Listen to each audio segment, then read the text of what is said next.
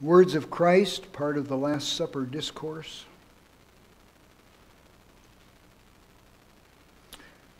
John 14:1. Let not your heart be troubled. Believe in God. Believe also in me.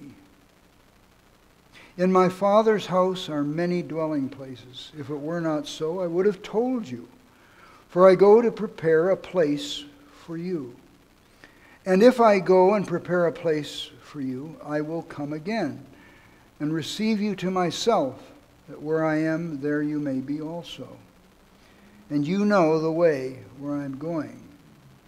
Thomas said to him, Lord, we do not know where you're going. How do we know the way? Jesus said to him, I am the way and the truth and the life. And no man comes to the Father but through me. Amen. Father in heaven, please bless us as we seek to understand and apply this text to your glory and our growth in grace. We pray in Christ's name. Amen. Well, as I've already intimated, I'm inviting you this morning to look intently at one of these great I am statements made by Jesus Christ, of which he made 7. And in particular, this one where he calls himself the way and the truth and the life. And looking especially and particularly at what it means when he said, I am the way. I think this is a stupendous claim. That's an opinion of mine. I think it's one with which there's much agreement when he says, I am the way.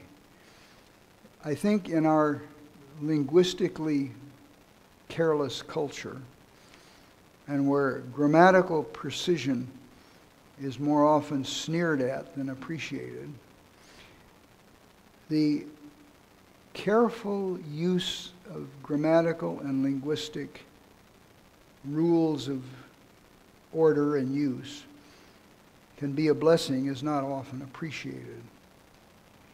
But the use of the definite article matters. And when Jesus Christ said, I am the way, he was making a claim that is staggering. He was claiming to be, in his essence, something. The verb to be is the verb of essence.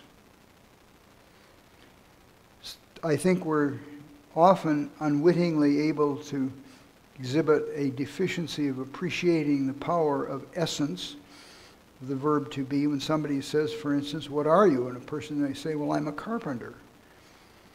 That is consummate theological and anthropological nonsense. I am not a farmer or a carpenter or a physician. That is my occupation or calling. What I am is a human being made in the image of God with a fallen nature, either redeemed by the grace of the Lord God and the Lord Jesus Christ or not. That's what I am. And if I am redeemed by the grace of the Lord Jesus Christ, I'm under an obligation to live for him, through him, and by him. That's my essence, as either a redeemed or unredeemed sinner. That's what the verb to be refers to. So when Christ says, I am, and then whatever it is that he adds, that's a claim to be inseparably connected to, involved with, and integrated with the essence of what he's claimed, following the I am. And in our text this morning, it's 3 elements: the way, the truth, and the life. He is the way to the Father. He is the truth and the only truth that leads to eternal life. And he is the life, the eternal life. There is no other. So these are powerful claims, and I want to propose to you that John 14:6 is one of the most hated verses in liberal and atheistic and unbelieving circles. If you have a sense of our culture, there are almost no, and I'll use this, what has become a catchword, value. There's almost no values left that aren't challenged. Such things as marriage being a union of one man and one woman and so on. These are values that are just being cast aside with increasing frequency. But there's one unadmitted value that, with one notable exception, is just clung to, and that's the value of tolerance in our culture society. We are expected to tolerate everything, are we not? And if we object to anything, we're subject to being identified as hate mongers or hate speakers. So here is a text that is intolerant. I am the way clearly indicates an exclusion of all other ways. And it is a hated text in secular circles. And it's one of the first texts that was overtly objected to by theological liberalism that crept into the Protestant churches in this country beginning in the mid-1800s, and of course accelerated to the worst excesses in the 1930s and 20s and 30s. Now, this idea of the way I've already suggested is biblical, but I want to take you to two texts of the Old Testament and a few of the New to reflect how common and how powerful this use is. And the first is in Genesis 3. Genesis 3, verse 24. So he, that is God, drove the man out, that's out of the garden, and in the east of the Garden of Eden he stationed the cherubim and the flaming sword, which turned every direction, to guard the way to the tree of life. So at the very beginning of the human race, this idea of a way has become normative. And then there's one other that I trust is very familiar to you, and that's in Isaiah 53. All us like sheep have gone astray. Each one of us has turned unto his own way. That's in Isaiah 53:6. But in the New Testament, we find, and by the way, I could have picked many, many texts from the Old Testament, so those are just two that are representative, but I think well encompass the essence of that concept. Matthew chapter 2. As the New Testament begins, the subject of the way again appears. Matthew 2:12, speaking of the three magi who had come to honor Christ.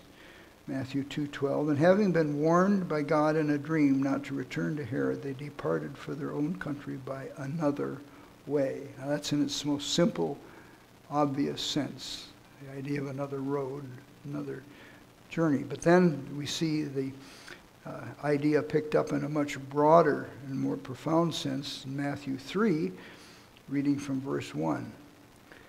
Now in those days John the Baptist came preaching in the wilderness of Judea, saying, Repent, for the kingdom of heaven is at hand.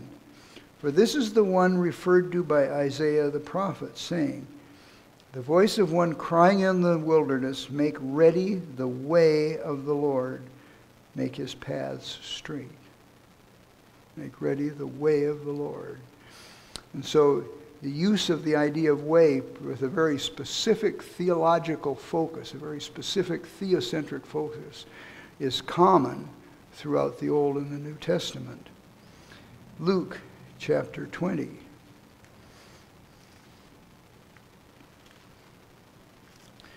Luke chapter 20 and verse 21. And they questioned him, saying, Teacher, we know that you speak and teach correctly, and you are not partial to any, but teach the way of God in truth. Here are the scribes and the Pharisees, for all of their hatred, recognized what he was doing, teaching the way of God, and admitted that begrudgingly. But it's interesting that they use that term as one of the Pharisee group, the scribes, acknowledged Christ's integrity in teaching the way. And then we see an application of this idea of the way in Acts 9, verses 1 and 2, where we're told that the Christians had begun to be called the people of, here it comes, the way, quote, close quote. So profound is this term, rightly understood, that it can be used to describe the very essence of the kingdom of God and its gospel presentation. Romans 3, beginning with verse 16.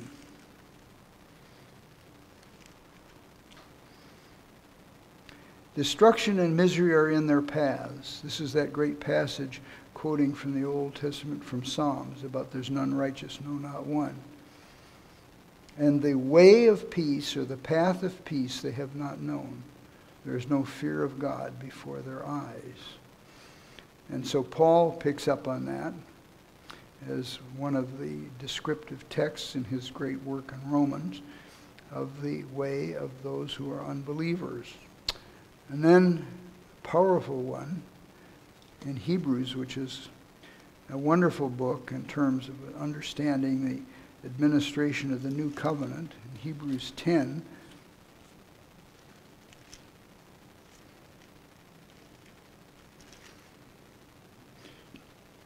verse 19 and following. Since therefore, brethren, we have confidence to enter the holy place by the blood of Jesus. Do you believe we have confidence to enter into the very presence of God the Father, covered by the blood of Christ and the righteousness of Christ? Do you believe that? Because that's the holy place he's talking about that we're able to enter into. We have confidence to enter into the holy place by the blood of Christ, by a new and living way, which he inaugurated for us through the veil that is his flesh. By his death, he inaugurated a new way to come into the presence of Almighty God. Beautiful use of that term, way. And then a couple of final ones. James chapter 1.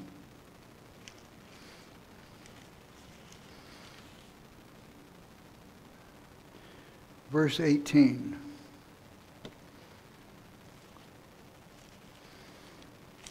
Bear with me a minute. I thought I was in James. It was still in Hebrews.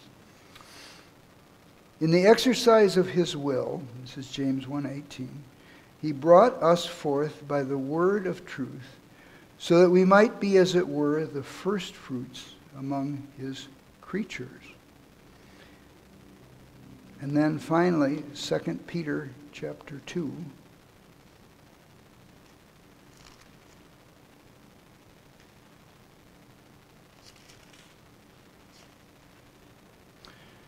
Second Peter chapter 2, beginning with verse 1. But false prophets also arose among the people, just as there also will be false teachers among you, who will secretly introduce destructive heresies, even demonstrating the master who, even denying the master who brought them, bringing them upon themselves swift destruction. And many will follow their sensuality, and because of them, the way of the truth will be maligned. The way of the truth. Interesting use of the word, but the idea again of a whole character, a lifestyle, a whole way of behaving, focused expressly and particularly upon objection to the truth. So as we move into this, looking at this text more closely, I want to encourage you that by way of application, we don't simply respond intellectually, but also with our heart.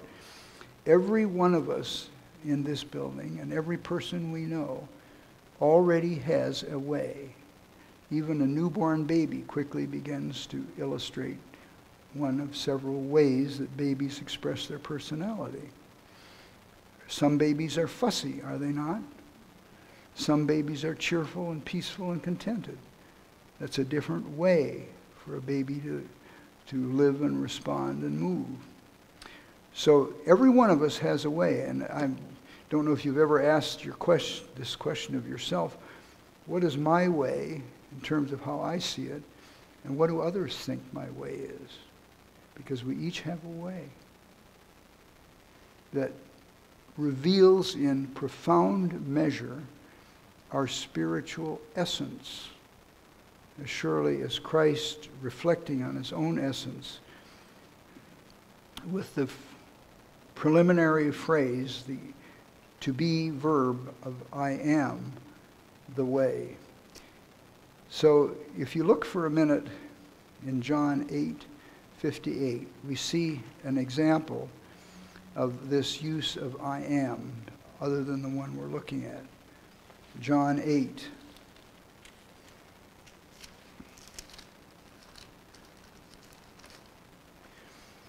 John 8:57.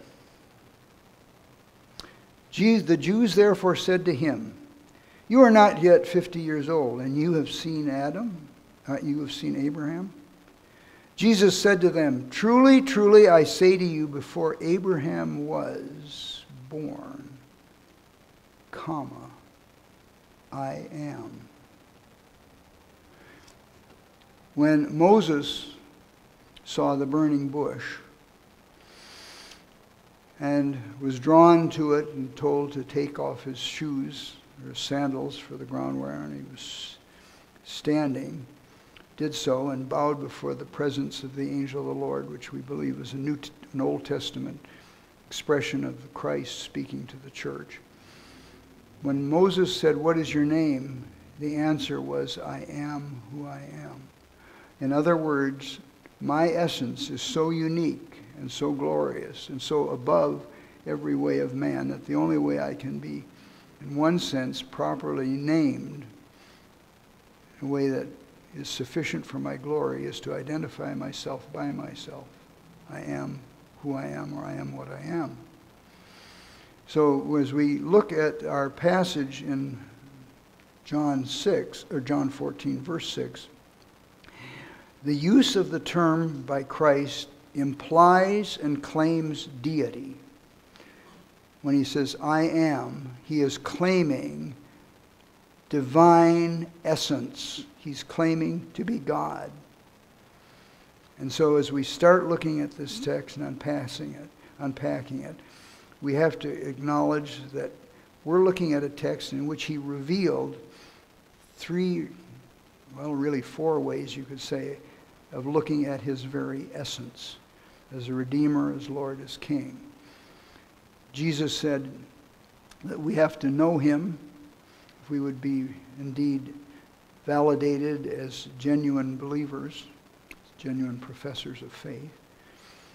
And one of the most solemn warnings at the end of his introductory sermon, Sermon on the Mount in Matthew 7, is he will say to those that are wicked but were participants in outward churchly activity, he will say, "Lord, didn't we do this and do that?" He will say, "Depart from me, you wicked. I never knew you."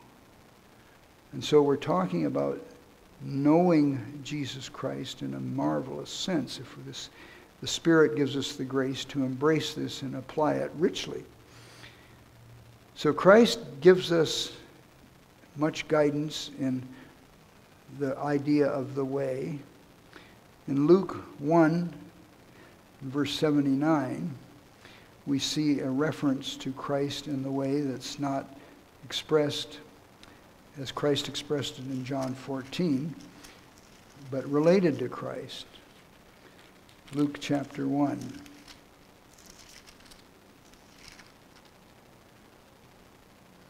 Verse 79. I'm going to read a little bit before that in this great prophecy of Zacharias. And beginning with verse 76. And you, child, will be called the prophet of the Most High, for you will go on before the Lord to prepare his ways, to give his people the knowledge of salvation by the forgiveness of their sins, because of the tender mercy of our God, with which the sunrise from on high shall visit us, to shine upon us, to shine upon those who sit in darkness and the shadow of death. And then he ends that great quote from the Old Testament with an inspired declaration, to guide our feet into the way of peace. So Christ is a guide to the peace of God. He's a guide to the way of God. And then in Luke 20, we see another aspect of that.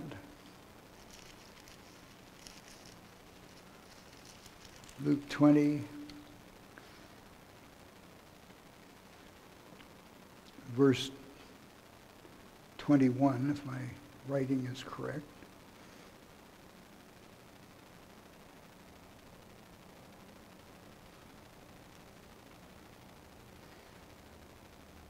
Well, I can't read my own notes in that connection, so we just have to let it go as a great mystery. And then, as we already read in Hebrews 10, verse 20, he has inaugurated a new and living way. So those are responses to the idea of way, the way of God, the way of righteousness, so on. But in the end, he encapsulates all of that under the umbrella of the declaration, extremely brief and totally profound. None of us can fully appreciate its depth and its profundity fully, and that is, I am the way. And then it bears out in three particular ways. The first is, he says, as I am the way, he then begins to qualify the focus he wants the disciples to have. And the first is, I am the truth. And Jesus Christ is the truth made flesh. We know that. He's the truth incarnate. And beginning in the first chapter of John, he is the Word, described as the Word. Christ said in John 17:17, thy word is truth. So he equates the Word of God with truth. And then if you look at John 8, there's a very interesting equation that Christ draws, beginning in verse 31. Jesus therefore was saying to those Jews who had believed him, if you abide in my word, then are you truly disciples of mine. Notice, abide in my word. And if you do that and are a true disciple, then you will know the truth, and the truth will make you free. And then he goes on to say in verse 36, if the Son therefore shall make you free, you shall be free indeed. So the freedom that he speaks of from the truth is identical to the freedom that he himself provides as the truth incarnate. So you see again how he links these ideas together, interweaves them like golden threads in a beautiful tapestry. They come out in various ways. And so Jesus Christ claims to be the truth in its essence, is one of the aspects of understanding that broad overall arching comment and claim of being the way to God. And then the life. Well, in John 1 and verse 4, we have one of the very first concepts of Christ's infinite introduced as the light. John 1, beginning with verse 1. In the beginning was the Word, and the Word was God, and the Word was with God, and the Word was God. He was in the beginning with God. All things came into being by him, and apart from him nothing came into being that has come into being. In him was life. And then there's more, of course, but I wanted to stop there. There's again a distinct, absolute claim that life is in Jesus Christ, and that all things came into being, things including the living beings. And in God, of course, we live and move and have our being. So our essence of existence as just physical beings, and even the animals, depends upon Christ's specific creative prerogatives and giving life. So he says, I am the way, the truth, and then he says, the life. Of course, that definite article narrows it immediately to eternal life, or if you will, spiritual life. And so the three I Ams then have a focus that is supremely narrow. No man comes to the Father but through or by me. That all of these great declarative I Ams in the end focus on the exclusivity of the door of mercy leading to the Father in heaven and access to him. So there's a necessary conclusion that any and all who desire eternal life are absolutely and only able to find it in Christ and through Christ, who saves to bring redeemed sinners into the congregation of worshipers who will worship God the Father and himself for eternity. So we're looking at a concept that has eternal consequences for everyone who either regards it or disregards it. Now, there's an element here that I want to point out that is crucial. And again, I want to give a moment's background in history that one of the primary driving motives in the liberalism that began in the mid-1800s was to disclaim the teaching of Scripture, to dishonor and to remove the idea that there's hell, there's consequences for sin. And that was expressed in several ways. A God of love would not send people to hell.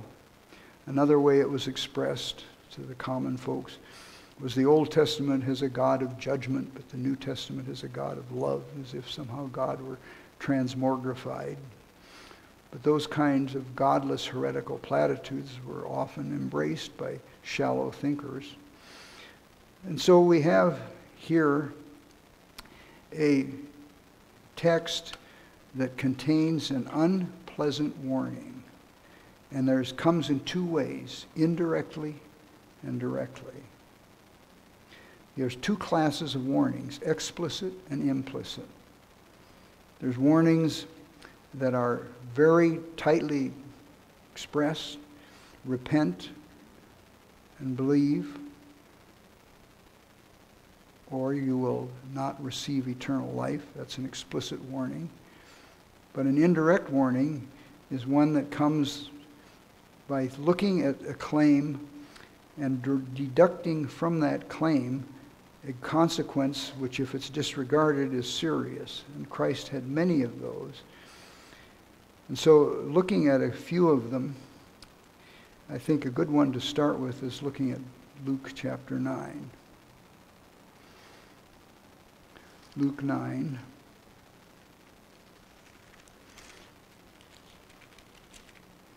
Verse 6.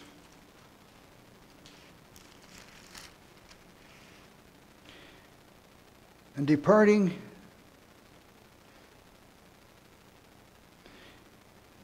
they began going about among the villages, preaching the gospel and healing everywhere.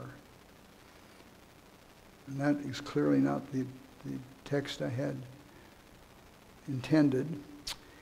Luke 13, let's see if I got that one right. Luke 13, verse 23 and following. And someone said to him, Lord, are there just a few who are being saved? And he said to them, strive to enter by the narrow door, for many, I tell you, will seek to enter and will not be able. Would you agree that that's a warning? Is that a serious warning? I think it is. Do you believe that Matthew 7, verses 13 and 14 are a serious warning? Matthew 7, verse 13. Enter by the narrow gate. For the gate is wide, and the way is broad that leads to destruction, and many are those who enter by it. Because is a proper translation where often it's said for, because is an equivalent translation. I'll read it that way. Because the gate is small, and the way is narrow that leads to life, and few are those who find it. Now, if you understand that the second verse there, verse 14, is seen as a cause of what's described in verse 13, we can put that in different terms, that the narrowness of the narrow way is so narrow that it's offensive to the majority of mankind. The narrowness of Christ's way is offensive to the unbelieving, unregenerate part of society. From the dawn of human history, men kick against the goad, against God's way. And so, if you look at something like Revelation 3, there's a warning there at the very end of Scripture. Christ is in heaven. It's the final book of the Bible. And yet, there's still a warning. Revelation chapter 3. And it's powerful. Verse 16 and following.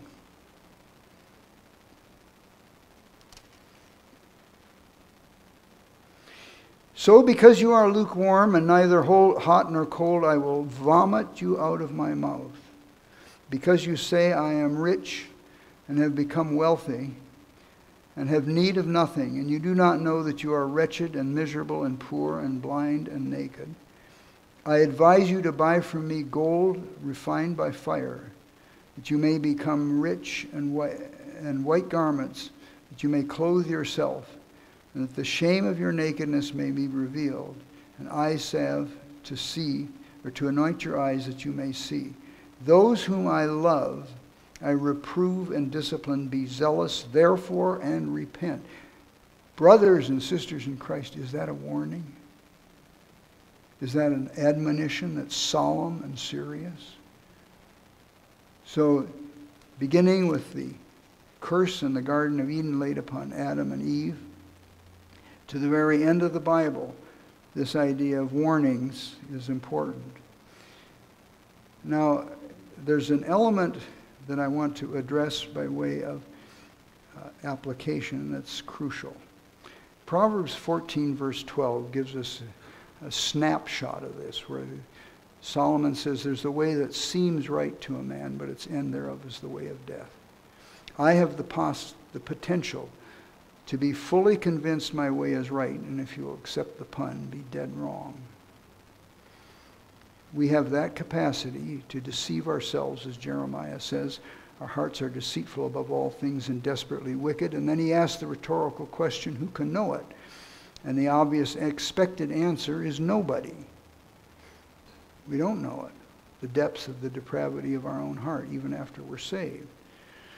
And so, in looking at this text where Christ says, I am the way, the truth, and the life, we need to appreciate the fact that we have an intrinsic, automatic pilot response to reject what God says as truth. And let me show you two examples that I think are breathtaking. Both of them, I trust, are familiar. The first is in Matthew 16. In Matthew 16, Christ asks his apostles a question. Who do you think I am? And I trust you all know the great honor, the great answer that Peter gave to Jesus. You are the Christ, the Son of the living God. Remember that? And then he begins to talk to them about something else. Verse 21, Matthew 16. From that time, Jesus Christ began to show his disciples that he must go to Jerusalem and suffer many things from the elders and the chief priests and the scribes, and be killed and be raised up on the third day. Now, he had been doing that for a good part of his public ministry. And look at Peter's response. Peter, who has just made this glorious confession, by the grace of Almighty God the Father, giving him the eyes to see that and understand it. Peter says to him, and begins to rebuke him, saying, God forbid it, Lord, this shall never happen to you. And he turned and said to Peter, get behind me, Satan. One of the most, in my opinion, terrifying rebukes ever received by a known believer. Get behind me, Satan. You are a stumbling block to me, for you are not setting your mind or savoring God's interests, but man's. So what I want to try to get across, however feebly, is that even amongst believers, we need to recognize we have an instinctive tendency to reject what we don't already see, if it's from God and it contradicts in however mild a way what we ourselves think is right. And then, as if that weren't sufficient, in terms of the capacity that we have to deny God's information, God's truth. Look at Luke 16. Luke chapter 16 contains the account, and I strongly encourage you not to call it a parable, but the account of the rich man and Lazarus. And why do I say don't call it a parable? Because, for starters, it names a particular individual. And secondly, it's making a claim that only Christ could fulfill of recording and transmitting or reporting a conversation from the bowels of hell. And that's, of course, what the rich man in in hell says. So beginning with verse 27, and he said, after being refused that by Abraham to let Lazarus come with a drop of water on his fingertip to cool the rich man's tongue, he then says, I beg you, Father, that you send him to my father's house. He's grasped the fact there's a divide that can't be crossed. Abraham cannot send Lazarus into hell on a mission of mercy. There is no mercy in hell. So maybe for the first time in his life, the rich man begins to think about somebody else besides himself. And he says, I have 5 brothers, that he may warn them, lest they also come to this place of torment. But Abraham said, they have Moses and the prophets, let them hear them. But he said, no, Father Abraham. For those of you that have raised children, what's one of the first words that little ones learn? What's one of the first words? The 2-letter N word, no. Sometimes they get it by the time they're 6 months or even earlier. That's just part and parcel, the woof and warp of our very being and essence is encapsulated in that. And he looks up at Abraham, who said, no, it can't happen. And he says, no, Father Abraham, but if somebody goes to them from the dead, they will repent. And Abraham lays out a great evangelical truth, that if they do not listen to Moses and the prophets, they do not listen to the scripture, neither will they be persuaded if somebody rises from the dead. God's ways are not our ways. And so, for the sensitive person who desires to walk in the grace of God and to walk in the way of Christ, we need to be aware that there is a battle going on, and it should be going on every day, between the flesh and the spirit. There's a warfare going on if we're in Christ's way. It's between what remains of the old man and what is under the lordship of Christ as the new man. So any way that isn't specifically, explicitly, carefully, and narrowly Christ's way constitutes our own way and is the way of death. It's the way of death. And the parable of the wheat and the tares and many other warnings in Scripture point out that it is possible to be a member of a Bible-believing church and never, ever embrace and understand and submit to and love and obey and apply Christ's way. A couple of final thoughts. I suggested this earlier, I'll suggest it again. Be prepared for pushback if you are faithful in witnessing to the way. If you are faithful in testifying to the way, sooner or later you will meet pushback. Because by the very fact of embracing John 14:6, that one verse, whether you think of it this way or not, you have clearly declared yourself to be in opposition to the culture that we live in this country. Because the rejection of Christ as the way has covered innumerable fronts. I couldn't name all the ways that people in American society, and it's true around the world, of course, I'm not just limiting it to the United States, but have rejected the way that is in and of itself the person and work of Jesus Christ. So, do you and I love the way? Is the way on our heart?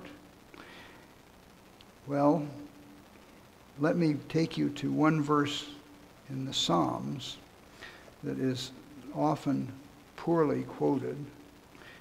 Psalm 14.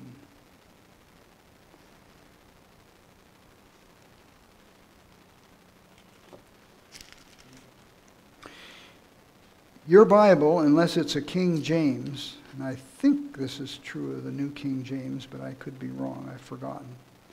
Verse 1, the fool hath said in his heart, there is no God. Now, if you have a King James copy, you'll see the words there is in italics, which means they're not in the original. So if you read it as it was in the original and was reflected in the King James, it reads, the fool hath said in his heart, no, God, no, no, no. That's what it's saying. That's the mark of a fool. And a fool is going to say no to the way of God. Two texts in closing. As I reflect that in my own heart, but for the grace of God, I am a fool who will say no directly or indirectly in a countless number of self-deceiving ways to the way that is God's. 2 Corinthians 13, verse 5. This is an underliner, in my opinion. Test yourselves to see if you are in the faith. Examine yourselves. Or do you not recognize this about yourselves, that Jesus Christ is in you, unless you fail the test? One of the things about the way of Jesus Christ is to be careful that we don't think we stand lest we fall. One of the ways of God is to point out to us that we still have the residual mother of all sin in our hearts, such as pride, that we have the capacity to deceive ourselves to thinking we're on the way to heaven when we're on the way to hell. And so one of the marks, I believe, of a godly, humble believer is far from a rebellious response to this command, a willing response to search our hearts from time to time and see if we are in the way, if we understand the way, if we love the way, and if we have embraced it as life itself that leads us to the Father, even the person of Jesus Christ himself. I close by reading Hebrews 12, 1 and 2. I trust you know it well, many of you by heart. Therefore, since we have a great cloud of witnesses surrounding us, referring to the heroes of the faith in chapter 11, let us also lay aside every encumbrance, that's part of the way, and the sin which so easily entangles us, that's part of the way, and let us run with endurance the race that is set before us, that's an element of the way, fixing our eyes on Jesus, that's the heart of the way, the author and finisher of faith, who for the joy set before him endured the cross, despising the shame, and has sat down at the right hand of the throne of God. And that's the glorious consummation of the way, where Jesus Christ at the right hand of the Father is interceding for us and will have us in submission as we throw our crowns at his feet for eternity if we are in the way. N-O-W. Let's pray. Father in heaven, we know that we are so inclined to revert to self in every conceivable way and circumstance, but for your restraining grace. We admit we are feeble sheep, and we ask you to grant us hearts that resonate in every respect with Jesus Christ as the way to all truth, the truth himself, the life eternal, and the way to the Father. We ask you, Lord God, to make us passionate lovers of Jesus Christ as the great I am the way. We ask this in his holy, precious, priceless name. Amen.